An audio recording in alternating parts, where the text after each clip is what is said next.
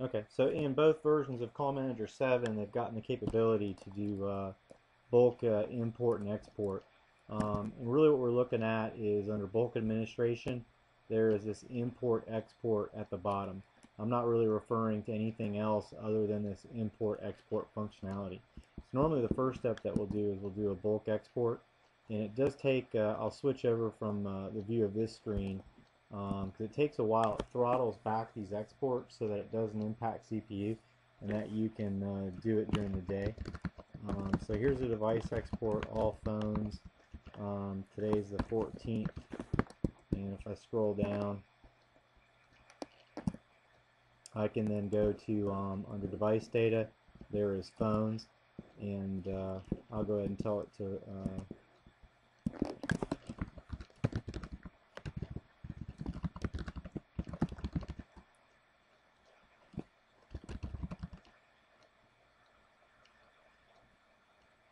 no.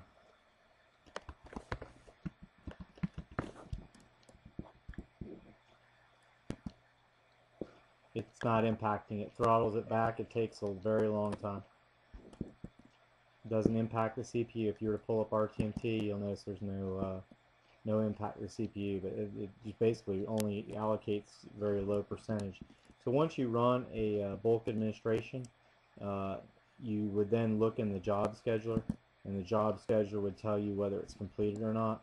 I ran this for 4,000 phones at a customer, and it took probably 10 hours. So we'll take a look, but I got a feeling this job is going to take a very lengthy period of time. There's probably, what, 700. If we go to phones, how many phones are in this particular cluster? Just do a quick find, and yeah, 983 records, probably take 2 hours if not more. And then once that's completed, we then go to upload download files, and at that point you'll find a file here that's a .tar file. I use the open source G7 zip to open up files. Now here's where Mark Lee, it looked like, ran or someone previously did export all of the phones, all details. So if I want to, I'm actually going to go ahead and download this and open it up. You may have WinZip or something else that can open a you want to get the tar version, not a text. Now let me see here.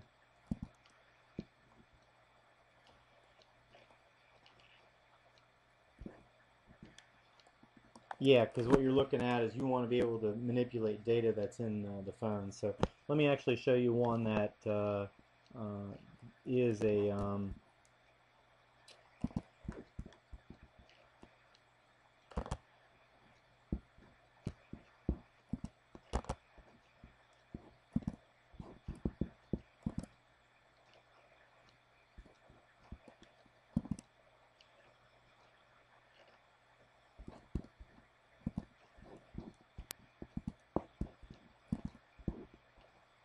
what I'm gonna do now is I've stopped sharing your video, and I'm now sharing my desktop. If you take a look, can you see an Excel spreadsheet?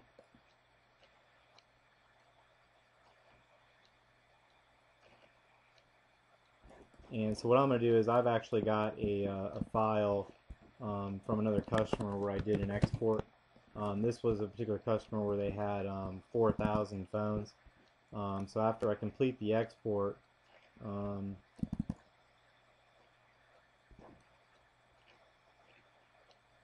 it'll create a .tar file. Again, I use G7 zip to open up tar files.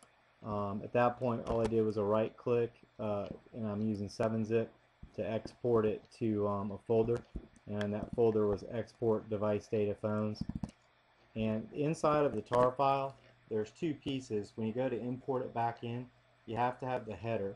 The header is, I don't modify it, but it basically has some information about what the IP address is of the publisher, the version of CallManager, that kind of stuff. It doesn't pay attention to all the fields, but usually I just keep that header as is for when I go to import it.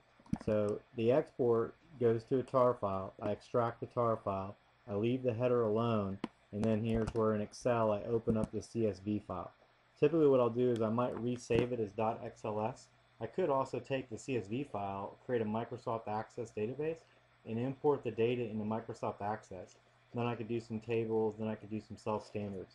But what you'll see is when it exports the device, the phone data, it goes all the way from A probably over to you know, AZ, or it looks like it goes all the way to CF. So that's about what, 70, 26 times 2, 50, 52, 70 some rows.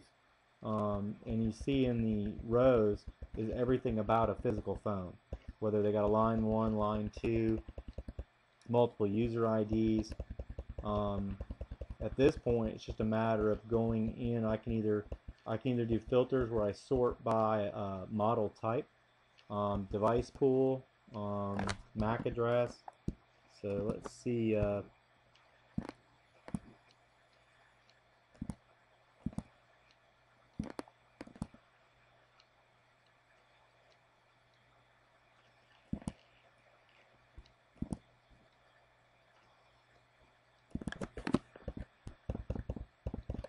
So that's the phone button template. Let me see, I believe there's one here that's a phone model. But it has all the data. Let me just verify it's a phone model. Because I could also, let me just take a look. Because I recall there's a couple other ways to. There you go, device type, column BJ. So typically I do a device sort by device type. And then what I'll typically do is I'll break it up into multiple imports back in. You know, I'll put all my 61s one way, my 41s another. So you can break this, you can export it and then break it. And typically what I'll do is I'll do a sample import of maybe just one phone, verify there's no problems with the import, and then I'll run the whole file. So in other words, I'll take a file that might have 400 rows, delete everything but one row, import it, make certain it's good, and then do the import of the other devices. But you can see going all the way over, it's every possible setting of a phone. And that's where if you wanted to standardize, you know, a new naming convention, you wanted to redo every one, you know, between Excel and Access, you can, you know, set user IDs, you can standardize the descriptions on the phone, and this is really how we use this feature. It wasn't available in older versions of CallManager. But it came out in 7 where we can do a bulk export. For device phones, you can export everything. I think there's 1 or 2 things that you still can't bulk export out of CallManager 7, but CallManager 8, they say it's 100%.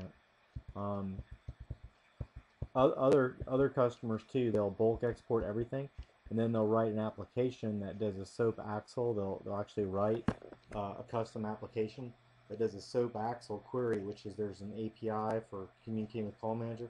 They'll actually have their application, their Access database, have a SOAP Axle API tie back into CallManager so that they can use Access or other applications they develop themselves to do the programming into CallManager. But you know, it really requires, you kind of need to be a member of the Cisco Developers Network and read all the, you got to be a developer to go that far. I'm not at that level.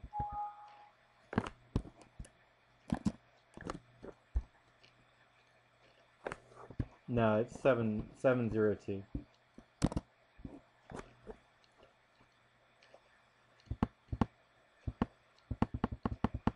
Yep.